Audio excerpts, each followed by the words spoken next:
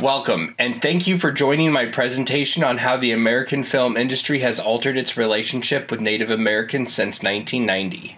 I am Tom Farrenkopf, my pronouns are they, them, and my contact information is listed here. My research has been conducted through both the McNair Scholars Program and the University of Oregon's Department of Cinema Studies. My academic advisor is Dr. Ari Purnama, whom I cannot thank enough. Additionally, I would also like to thank Dr. Christabel Dragoo, Dr. Priscilla Avaye, Dr. Michael Aronson, and Denise Elder, along with the many others that have aided in my research.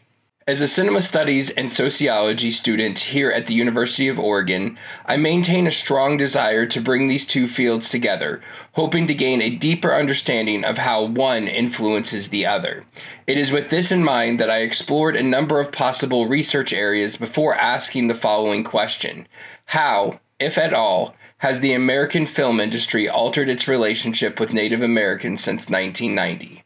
So, during this presentation, I will cover the following key areas. First, I will cover some of the historically utilized Native American stereotypes within the American film industry. Then I will provide some examples from both Dances with Wolves and then Montford the Chickasaw Rancher, moving on then to an examination of employment practices, and before wrapping up with my research conclusions, I'll provide some information about why representation matters. Utilizing representation as a means of understanding the relationship between Native Americans and the American film industry, I selected to examine two films in an attempt to shed light on the possible changes that have occurred. First, Dances with Wolves has been called a watershed, and that no Western has had such a powerful impact.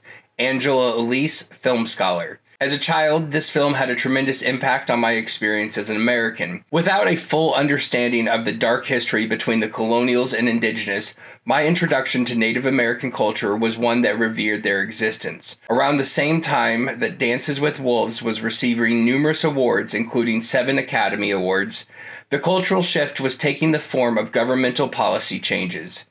In the immediate years that followed its release, government policies such as the renaming of Custer National Monument to Little Bighorn National Monument and the Native American Graves Protection and Repatriation Act remain examples of how the government was moving away from previous policies which included the total annihilation. On the other end of the time spectrum, I have selected to examine Montford the Chickasaw Rancher, a contemporary example of Native American filmmaking. In addition to being produced by the Chickasaw Nation Productions, filmmakers boast that over 200 Native American cast and crew members worked on the production of this film. Through an examination of representation, I believe there is information that can be gained about possible changes that have occurred. To further understand this idea, this research utilizes a comparative analysis approach to examine two key areas of representation. First, on-screen representation of Native Americans has typically been relegated to one-dimensional stereotypical characters. As will be discussed later, the impact of on-screen portrayals has a lasting effect on those who identify with the presented group. Second, this research looked at the hiring practices and those employees who were selected to fill key roles in the creative and directing processes. Through this examination, we are capable of ascertaining who is responsible for telling these stories. While stereotypical representations of Native Americans remain numerous, I will cover 6 areas that directly connect to the examined films. The use of whitewashing, where a white actor takes on a Native American character role, continues to occur even in more recent films. In Disney's 2013 film, The Lone Ranger, Johnny Depp portrays a combination of Crow and Cree Native Americans. This is also known as acting in redface. Then there is the white savior. This stereotype is fulfilled when a white character has significant interactions with a Native American person or tribe and wants to help save them from the next group of colonizers. The act of going native is when a white character decides to shed their cultural practices and fully assimilate into the lifestyle of Native Americans, and is often depicted as being accepted as a cultural member. As first discussed by Professor of American Indian Studies M. Elise Marubio, the celluloid princess is a common female Native American character that, to her own peril, aligns herself with the white colonizer, which usually leads to her own demise. Next is that of the noble medicine man. This character type is often considered the spiritual or holy person for the tribe, and more often than not has the singular purpose of providing guidance to the white characters. Another common stereotype is that of the bloodthirsty warrior or savage. Often depicted as attacking white settlers unprovoked, these images are filled with Native Americans raping white women. Now, turning to Dances with Wolves. For sake of time, and in recognition of the many scholars who have previously committed their thoughts and examination of this film to academia, this presentation will not extensively cover the stereotypes presented. Instead, I have cited numerous works in my paper, and there are many others whose work is available for consideration. That being said, I will loosely cover a few examples from both Dances with Wolves and then Montford the Chickasaw Rancher. Stands with Fist, portrayed by Christine Gunther, is a stereotypical version of the celluloid princess. While her story is not exactly as Marubio expresses it, I believe she falls into the same category. The primary difference is that Stands with Fist is only a small child when bloodthirsty warriors portrayed as Pawnee murder her parents. When the noble Lakota medicine man finds her in the wilderness, he takes her in as his own, Dunbar, and they eventually are married in what is portrayed as a traditional Lakota wedding.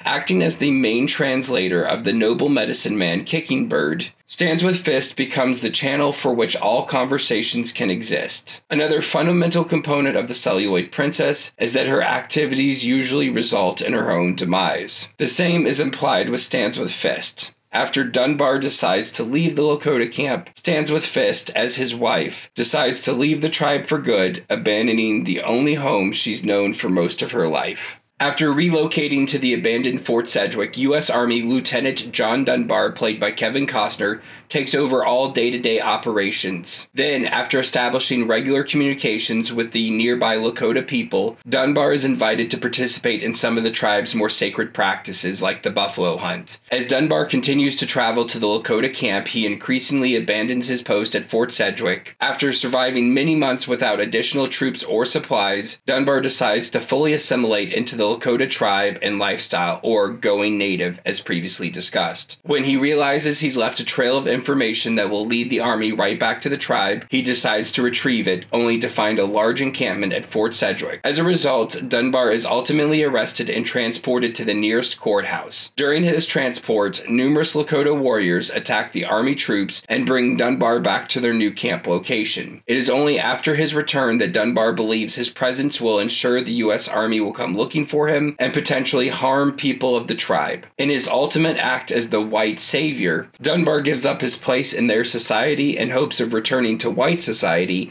and ending the brutal murders of Native Americans. Portrayed by Graham Greene, the noble or stoic medicine man known as Kicking Bird plays a significant role throughout the film.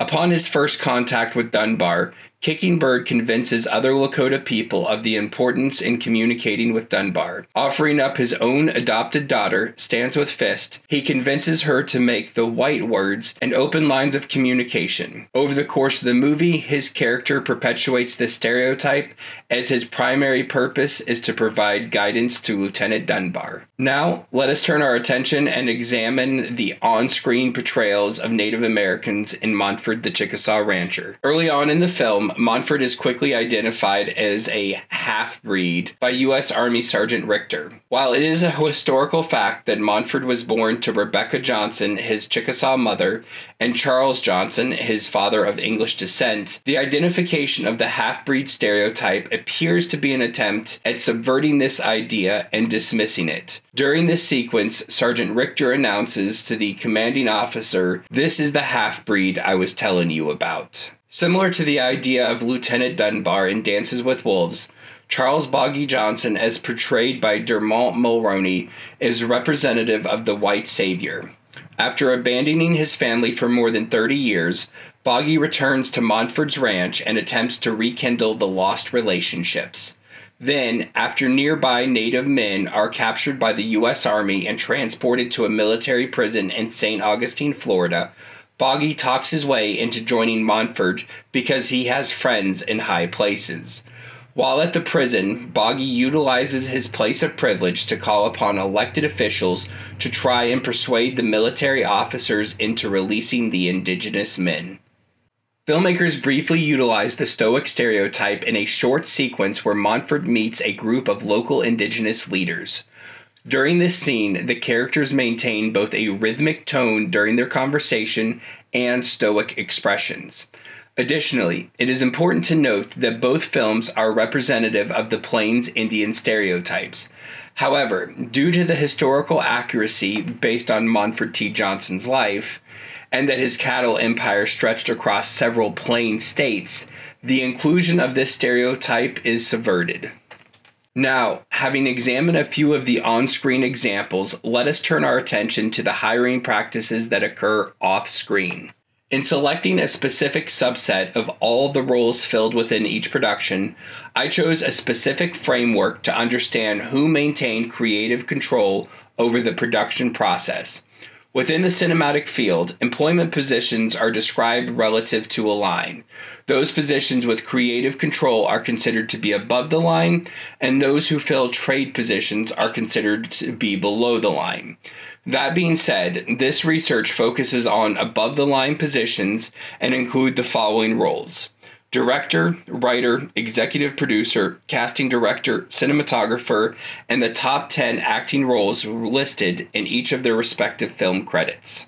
To gain an understanding of these positions, I have utilized publicly available information for each person. As we can see here, my research indicates that Dances with Wolves employed no Native American filmmakers outside of acting roles. When compared to Montford the Chickasaw Rancher, there is an increase in the number of Native Americans employed in these positions, most notably in the writing and producing roles. The unknown portion of this data is due to no publicly available information for screenwriter Lucy Tennessee Cole, and will change these numbers if information becomes available. Chickasaw Nation Productions, the principal company of Montford, has publicly claimed that over 200 Native American cast and crew members worked on this film. While I have not been able to independently verify this claim, the Oklahoma Gazette has published the statements of Paul Sermons, one of the film's producers. Having discussed how representation has changed both in front of and behind the camera, I'm now going to look at why change is important and why representation matters. A significant reason as to why representation in film matters is because it can have an influencing factor on how children view their own racial makeup. It provides visual examples that claim to be similar or same as their own. With an emphasis on the material conditions of social life, representation is a means of understanding our place in the world. The UCLA Sociology Department, for a number of years, has compiled annual representation statistics in Hollywood. The following information is from the 2022 report representing the employment practices in 2021. In the field of directors, and of the 252 Hollywood films produced in 2021, only 2 roles were filled by Native Americans, and this compares to the 175 roles that were filled by their white counterparts. When we examine the acting roles, leading and overall, Native Americans represent less than 1% in each category. And in the last category, where Native Americans are even listed, the writers' department reflects the same low employment numbers. However, I have observed one phenomenon that has been growing since the 1990s, and one that piqued my interest. In researching these films, I came to understand that Chickasaw Nation Productions is the principal company responsible for creating Montford the Chickasaw Rancher. And to be honest, this was the first time I learned of a production company owned and operated by Native Americans. In further researching this topic, I have found at least 13 Native American production companies, and of all these companies, 10 were founded during the time between these 2 films. While I currently believe this is simply a correlation, the fact that these production companies exist is in one way how the American film industry has changed over the last 30 years. So in conclusion, after having examined the on-screen portrayals, the off-screen hiring practices, why representation matters, and how underrepresentation has continued in major hubs like Hollywood, I believe there is evidence of a shift in the representation of Native Americans within the American film industries. While this research is not an exhaustive examination of all films produced during this period, this comparison does reflect a measurable change. However, with the significant increase in the number of Native American film production companies, Owning the means of production is one way in which Native Americans are reclaiming their stories and telling them from their point of view. Thank you.